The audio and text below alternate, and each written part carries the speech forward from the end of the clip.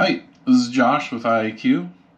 I wanted to share this sort of beginnings of IAQ with you, and this is where it all began. This is what my first solution to solve my problem was many years ago. So this is a Raspberry Pi Zero inside of a little 3D printed case here, and then a board created by Pimroni that has some sensors built into it and some connections to have other sensors and a little screen to display some information. So when I was looking for something like this that existed, it didn't. And so I used this device to sort of build it myself. And this is where the sort of aha moment happened, is when I started playing with this guy.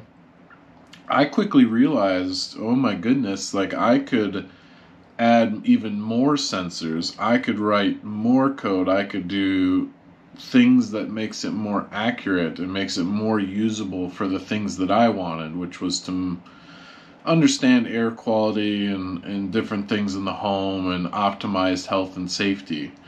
Even this right here didn't have nearly what I wanted, but it was a good first step. And this is where I sort of realized, like, wow, like this isn't that complex and within my sort of wheelhouse to do. And so this was sort of the first proof of concept, and I went from here and started building my own from the ground up. And so this is kind of where IAQ started a long time ago now, but really fond memories looking at this guy, figuring out, trial and error, writing my own code, seeing how these things work.